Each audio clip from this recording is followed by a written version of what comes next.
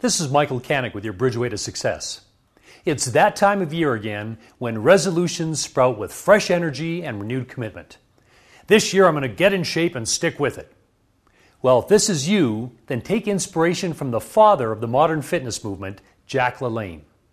Jack LaLanne opened his first health club in 1936, at a time when doctors said that resistance training would make women muscle-bound and cause middle-aged men to drop dead.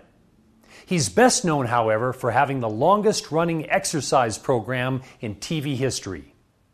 Millions of housewives in the 50s, 60s, and 70s did their morning exercises in front of the TV to the exhortations of Jack LaLanne. LaLanne has little tolerance for the self-defeating excuses that have become so commonplace. Challenged by a talk show host that the realities of today's business travel make a regular fitness program impractical, the 90-year-old LaLanne gave no ground. "Garbage," he retorted as he got up from the cushy interview chair. "You've got a floor, you do push-ups." LaLanne went to the ground and demonstrated. "And sit-ups." Another demonstration. "You've got a chair?" The master was clearly on a roll. "You do dips." LaLanne's extending and flexing arms raised and lowered his body from the chair. "It's all up to you," he concluded. "Anything in life is possible." Anything in life is possible.